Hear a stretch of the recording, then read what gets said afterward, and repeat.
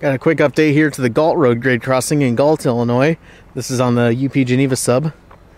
They have the new bungalow in place in the northwest quadrant behind the old bungalow. And it's already got the PTC antenna. This was done sometime before January 5th, 2021. As you can see, the old signals are still in for now, but clearly it won't be long.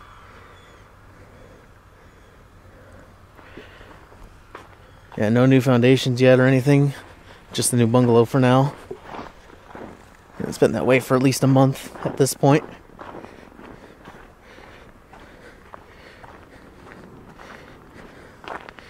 Yep, there you go.